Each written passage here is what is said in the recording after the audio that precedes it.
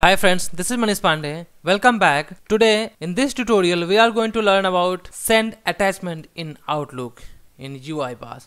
So this is the another tutorial of UiPath Outlook email automation. So let's see our agenda today without any delay. We'll learn how to send attachment in Outlook in UiPath. We'll see how to send a specific file to any client, to any user, and we'll learn how to send multiple attachments in Outlook in UiPath. Let's say if you want to send multiple attachments to any recipient, like to any email ID, then you can do that. Or if you want to send one by one all these attachments to one email ID, then you can do that. Or let's say like in the to section, if you are putting multiple email ID, then that attachment will be sent to that email IDs. Let me open the UiPath Studio and then I will show you how to send the attachment and how to send multiple attachments. So as of now you have learned how to send the email, how to read the data from the config file. You can see here that I am reading the config file, this one, and in which I am passing all these details: body message, subject message, to recipient, from recipient. So if you have not seen that video, then you can go through the previous video of the Outlook email automation. And here I am using for each row to add the config data to the dictionary, and then I am getting all this data from the config. You can see here we are passing to recipient, subject message, and body message. Now it's time to learn how to send attachment to email ID. So first we need to get the attachment. So we need to first define the location, it means the path of that file. So let me open this folder, and you can see here I have this PDFs here in this folder, in this location, right? So now we have the path. So how can we do that? So first we'll take one assign activity here, and we'll write here Control K, and this is for attachment path, and we'll just enter or put out this location. So currently this is under the project location, so we just put this file, right? And now this is a string. Let me check this, the path, this should be a generic value or a string. So now we have the path here, and if you want to just send a single attachment, a specific attachment, a specific document to this email ID, to this recipient, let's say we have in the config file there is email ID, or there are multiple email IDs in the to section or in the CC, then you can say that. So for that we have this option here, attach files. If you click on this, it will ask you to put the file name here, and once you will click on this create argument, it will show you that in direction, and the type will be a string. It means you have to pass the file name, that attachment here in the string. It will not take array of a string, it will not take another value, because you cannot change this type. You see here, if you double click on that to change that type, you cannot change. You cannot change the direction, because this activity will get attachment into this activity, right? So that's why it is just taking by default in direction, because there is no use of out direction, there is no use of in out direction. So it is just taking in argument to take the attachment and send that email, right? So we can do one thing, we can click on this, and here we can pass that attachment name. It means that file name which we need to send to the user. So we have to write in the double quotation. So we can write here attachment slash, and let's say we have a file name. I want to send this sample.pdf. So I'm just going to paste this file name. So what will happen, it will go and take the value, it means this is the value, this is the file name, and then it will attach to this send Outlook mail message. And then once we'll run this project, it will get that PDF file as an attachment and send to the recipient. So let me run this, control F5.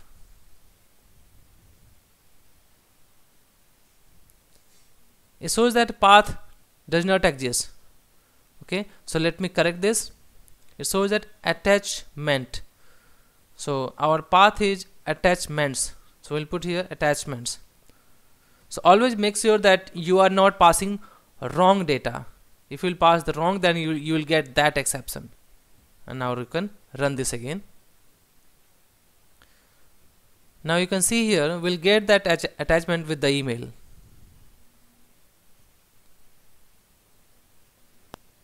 Okay, you can see here the sample.pdf has been attached with this email ID with all these details, right? Now this is something that we are sending the specific attachment to this email ID, and let's say we have a multiple email ID, then also they will receive this attachment. If we have the multiple attachment, we need to send the multiple attachment, then how can we do that? So first, as you can click on this and you can pass here.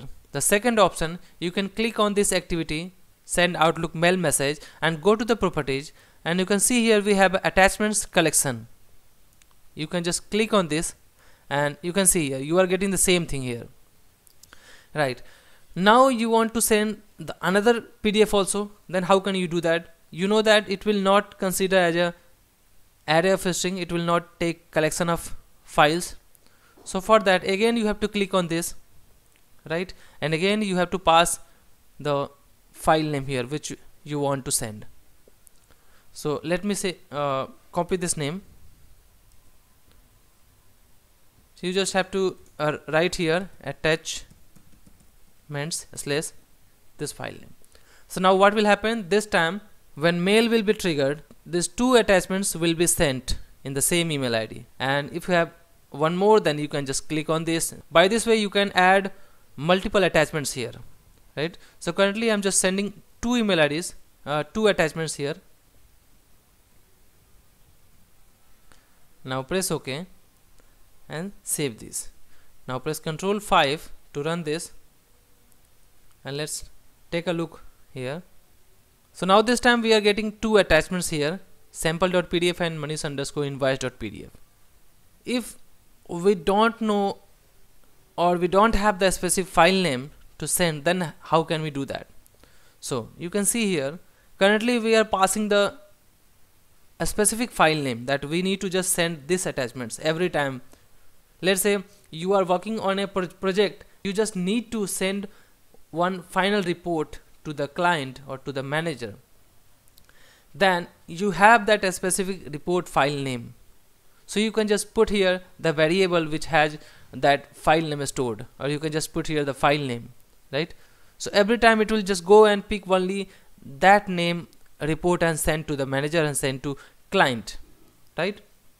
But if you don't know the file name, the specific file name, and if you have a scenario where you have in the one folder you have multiple files, multiple PDFs, multiple any documents, multiple reports, invoice, anything, and you just want to send based on any name. Let's say you have a folder and you want to send all these files to this email ID, then how can you do that? So for that, let me delete all these things here, because we are not passing a specific or hard-coded value. Now I'm going to send all these attachments to one email ID. So let me go to the UiPath Studio, and now you can see here we have an option attachments collection.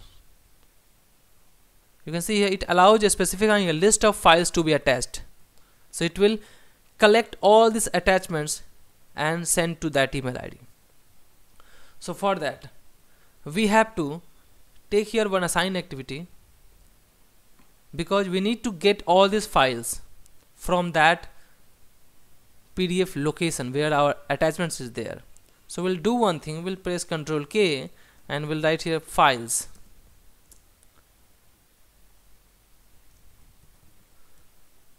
Right? So files, this variable should be a collection of string. It means array of a string, right? Now we need to write here directory dot get files. Now we need to write here the attachment path. So we have this path, attachment path. We have this variable attachment path, comma, which type of documents you want to share with user. Let's say in this folder, in this attachments folder, we have multiple types of files. Let's say we have a PDF, Excel file, text file, JPG file, image files, like anything. And if you just want to send only the Excel report or only PDFs, invoices, something, then you can specify the files here. So let's say if you want to just send here, you can write here in the double quotation all these files which has .pdf extension, only that attachment should be sent. Or if you want to send the Excel file, then you can just go and edit that here, and you can put here XLS or X. So that could be, you can put here a star. So what will happen, it will take XLS, it means the older version, or if it has XLSX, then also it will take, because we are passing here star. So it will take both type of files. It can be XLS or XLSX. So currently we have the PDF file. We'll just take this and press OK. You can see here we have the PDF. Now in this variable we have stored the collection of all these PDF files. Now if we'll take here one for each loop, let me show you one thing. If we'll write here for each, and we'll put here file file, and if I'm putting here files, and if I am putting this file inside this body, and let me delete few files from here. What I am doing here currently, I am putting here this attachments, this send Outlook mail message activity inside this for each loop. So what will happen, every time, like, it will get the collection of attachments and one by one file will be sent. If we are passing here file, if we'll pass here file dot toString. So if you are passing here file here, so what will happen, it will send one message, one attachments to this email ID. Let me run this here, Control F5, and you will see this message here that will get 4 emails here with single attachments. Okay, so we have received first one, it has this attachment. Now second one, it has this one. So we'll receive 4 emails because we have 4 attachments, 4 PDF files in that location. Now if you just want to attach all these PDFs in one email ID instead of sending one to the same email ID, then you can do one thing, you can just delete this for each, because we don't want to keep all this thing in the loop and send one images, one attachments.